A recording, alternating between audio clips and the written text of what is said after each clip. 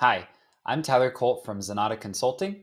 This tutorial will be on workflows inside of Zoho Campaigns and was taken as an excerpt from our 2022 webinar.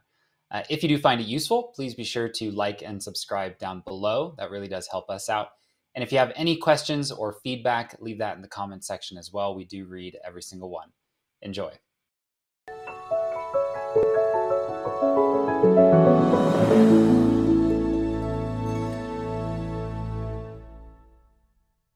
Alrighty, so with that, let us jump right in. So earlier we had used workflows to associate our segment with a particular topic. That is one big use case for workflows, like list management, topic management, really any type of if-then statement inside of campaigns. But one of the biggest things that you're going to use workflows for is to create kind of long form drip email sequences. So some applications will call these journeys, sequences, drips, right? There's a lot of different terms for it. I think Zoho is the only one who calls them workflows. So some people, when they start up the application, they're looking for sequences or journeys and they can't find them. It's because they named them workflows. So again, here, we'll go ahead and create a new workflow.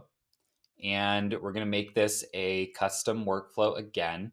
I will highlight, now that we're talking about email, you can definitely start from one of these templates and kind of make some adjustments. Sometimes it is helpful to see kind of, what does a normal welcome series look like? What does a normal product trial look like? And so, you can surely start from this as a kind of baseline and then make some adjustments. For us, we're going to go ahead and just make a custom workflow. And let's say we wanted to do a quick little welcome series for the newsletter. So, when you first sign up, sure, you're going to get that email once a week, but maybe for the first, 6 weeks, we're going to send you something extra every other week, something new or something different that might not be exactly the newsletter. And so again, what first thing we'll need to do is associate how we want to trigger or start this workflow. There are a lot of different ways to do that, right? It could be a certain form being submitted, entering a list or a segment, a big one or something like a date field, right? So something like, we closed a deal with a customer 6 months ago. So on day 6 month plus one, we want to drop them into this series of emails to kind of re-engage them for some future business.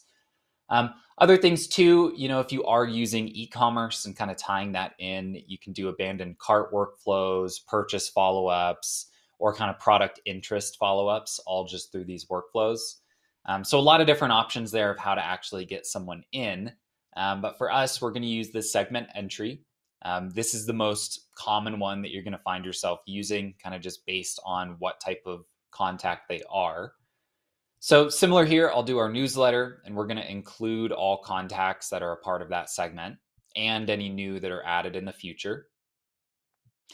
Now I'll show real quick the kind of process section here. So if you are doing any type of kind of longer form or kind of crazier implementation here, you might pull in some extra fields and do some conditions.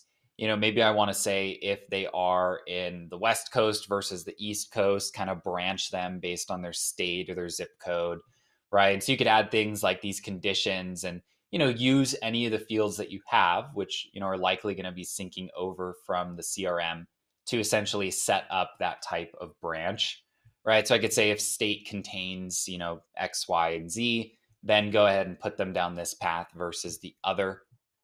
In this case, we're going to go ahead and delete this and we'll kind of focus on the main thing that you'll be doing, which is sending emails. So I'm going to go ahead and drag in the send email action, right? Because this is a big one. Now, of course, you can do an A/B test natively through here. You can do a survey through here and an SMS as well. But for us, we'll keep it simple. Now, under the create message, we're not going to spend a lot of time here because this is exactly what Brett just showed on setting up a campaign. It's the same thing.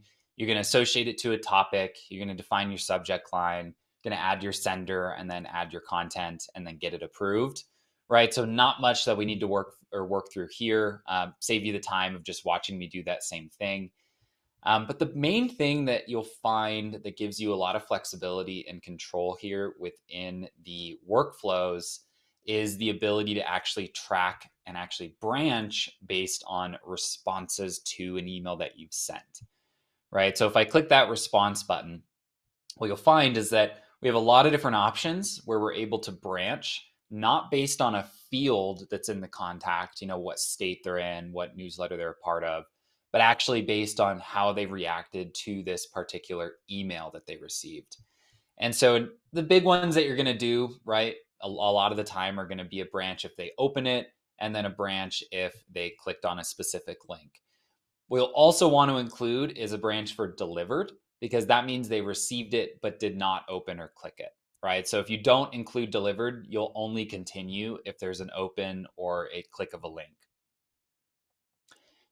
And so now what we'll see is that it's essentially given me 3 little branches off of this email. And now we're going to jump into these and kind of show you how you would continue the flow based on those.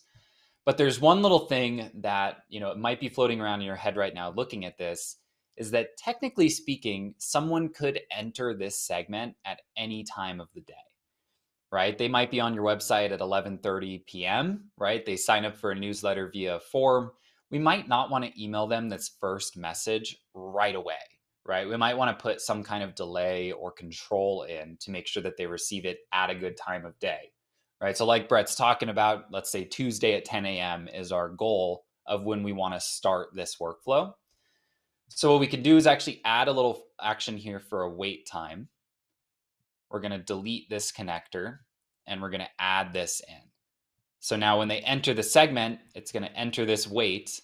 And then only when this is satisfied is it actually going to continue and send this first message. So by default, it's waiting 1 hour. That's not really what we want here. But what we can do is say that it has to wait for a certain period of time, but then it's only going to send it within a parameter that we define here, right? So currently it's in GMT. I'm in Mountain Time, so I'm just going to put MST here. Yeah, we'll just do that one.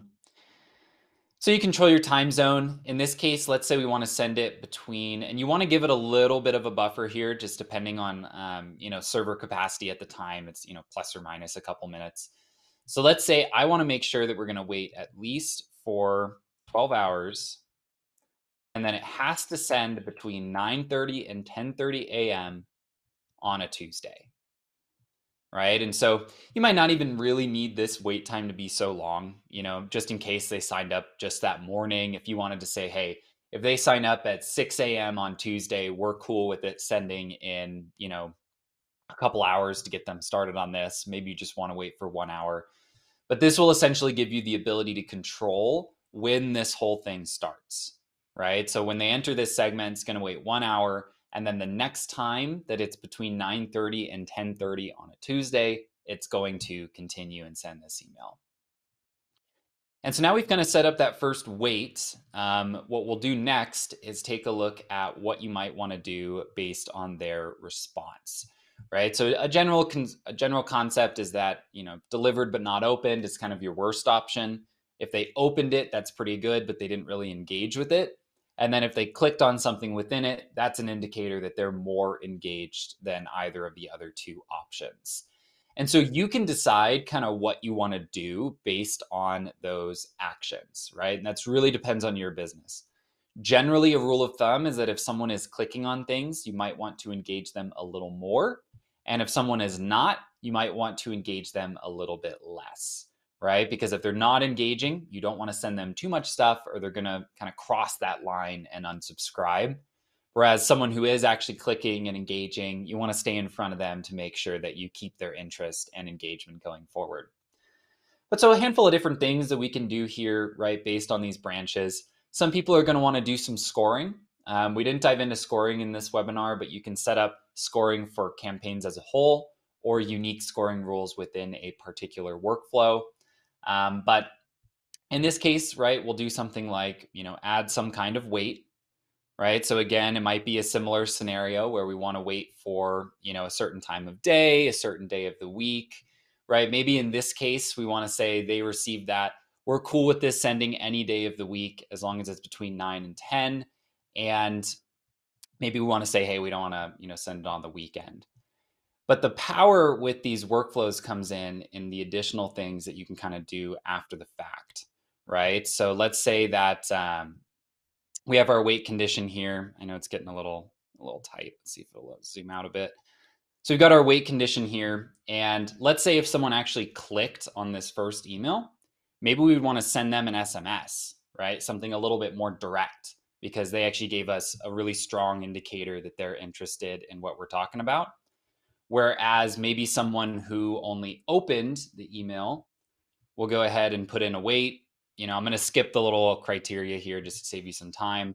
But maybe for them, we actually want to do a wait and then send an email instead, right? So you can essentially build out these workflows, not just to kind of send things in a sequence, but actually build in logic and controls based on the engagement that you're getting back from people, and actually branch it even into different channels of communication, right? So you could say, once someone has clicked on 3 emails, add them to my highly engaged list and send them a survey, right? Whereas someone who doesn't open 3 emails in a row, maybe kick them out of this, right? And save that contact for something better later, rather than continually emailing them and getting to a place where they actually unsubscribe. And so again, there's a lot of different things you can do within here. The last ones I'll highlight is that you can actually push data back to CRM. This is one we do a lot. So maybe someone clicks 3 emails in a row. Let's make a task on that CRM record for the owner to actually give them a call, right? They're super engaged. Let's pick up the phone, see if we can get a meeting with them set up for whatever they're interested in. So a couple more options there with CRM integration. And then last but not least, there's a sneaky little cog up here that you want to look at for every single workflow. And so these basically do a couple different bits of flow control that are important to take note of. So if you want to have certain exit criteria that kicks someone out of a workflow, oftentimes this is something like their score, right? If their score ever goes above 100, they're now highly engaged, leave them alone and pick up the phone and call them. It could also be based on certain field updates that they make.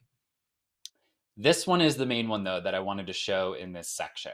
So if a contact no longer meets the criteria, right? And so in this case, this would be where maybe I'm on the phone with Will, example, and they tell me, the salesperson, I'm no longer interested in the newsletter, right?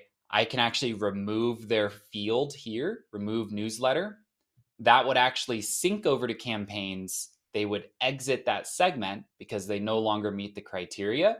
And then because they no longer meet it, they would remove themselves from the workflow as well. So that's a really, really important one.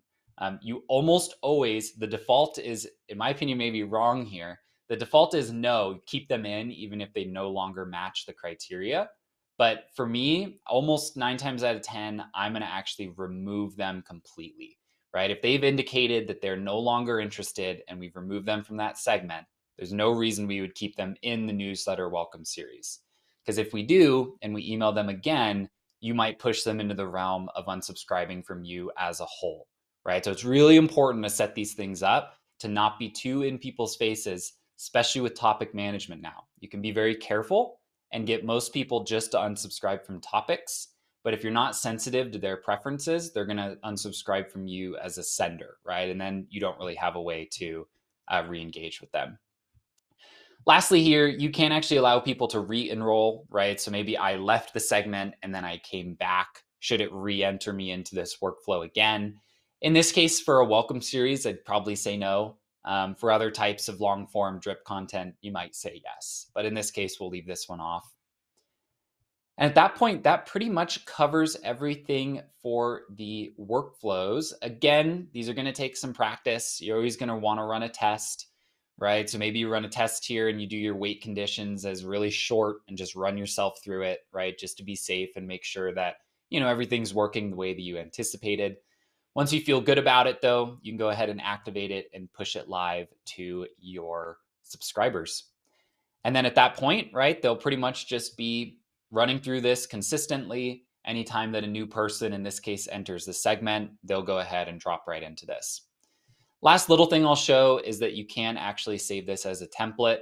So maybe you had a pretty good game plan for a welcome series and you wanted to apply it to newsletter, product information, and product promotion, right? You kind of have this structure set up and you're just going to swap the content. You can save it as a template and then use it that way going forward to save yourself some time. Thank you so much for watching this video. If you did find it useful, please again be sure to like and subscribe down below. That really helps us out, and it'll make sure that YouTube shows you our videos in the future when we put out more tutorials just like this one. If you do have any questions or feedback, make sure to leave those in the comments as well. We really do appreciate that. Helps us get better and better. And after all that, we will see you on our next tutorial video.